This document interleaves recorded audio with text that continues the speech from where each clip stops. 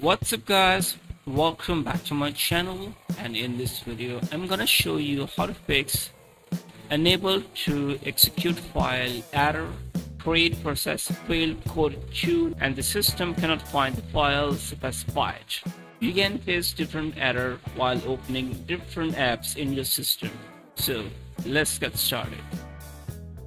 Guys, I have different solutions of this problem, so do not skip any part of this video.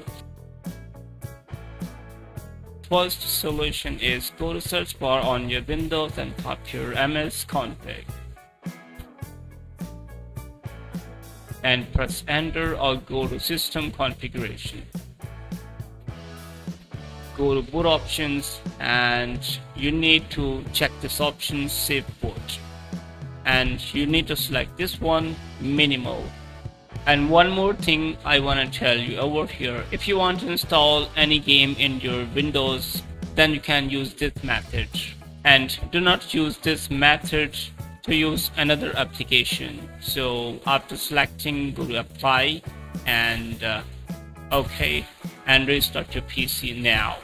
After restarting your PC, you will be in the zip mode, so you can easily install your game in your Windows without the error.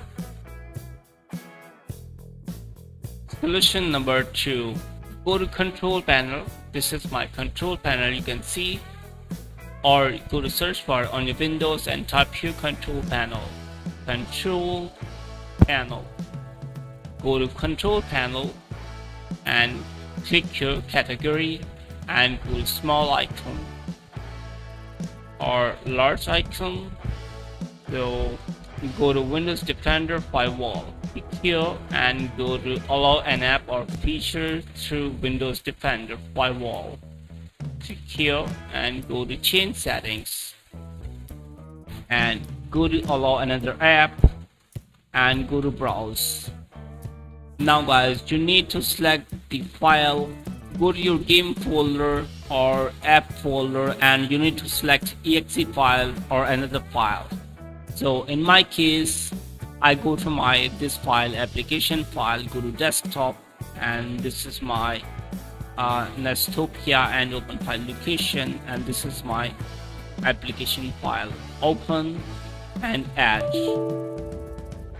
So it's already in the list. Okay, you can see. So I scroll down, so you can see this my application successfully added.